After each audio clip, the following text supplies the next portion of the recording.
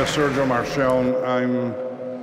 I was lucky enough, I think, to be the second recipient of the Deming Cup Award back in 2011. And I've been asked to open up tonight's event and make a couple of remarks about what we're going to be doing. But on behalf of Terry and Paul, who are co-chairs of the Deming Cup, I want to welcome you to the 2017 Deming Cup celebration. I'm delighted to be back here at Columbia. I managed to skip last year for travel reasons, and I see that this award continues to set the standard for recognizing and celebrating the inspirational leadership that contributes to operational excellence.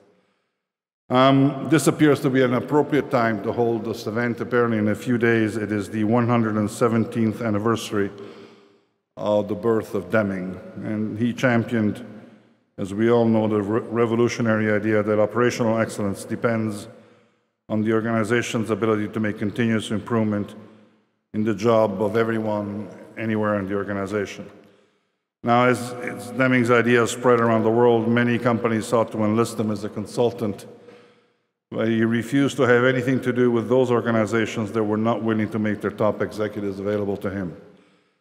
He understood that radical improvements in quality and in productivity require strong leadership to ensure that every level understands and embraces common values.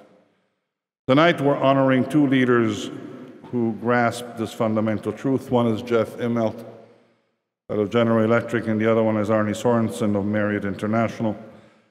They embodied Deming Center's mission to promote operational excellence in an ever-evolving multinational business environment.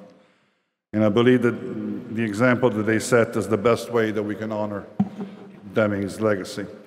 Now, shortly, we're going to hear more about their achievements from a lineup of speakers who are exemplary leaders themselves. But first, I'd like to take a moment to recognize the members of the judging committee who uphold the prestige and the integrity of this award. And I can tell you that it's a process that is handled very thoroughly and with a huge degree of conscience. Now, I'd like to welcome our newest committee members, last year's Deming Cup recipients, David Cote of Honeywell and Indra Nui of PepsiCo, as well as Philip Cochet of General Electric and Daniel Rameau of VIA.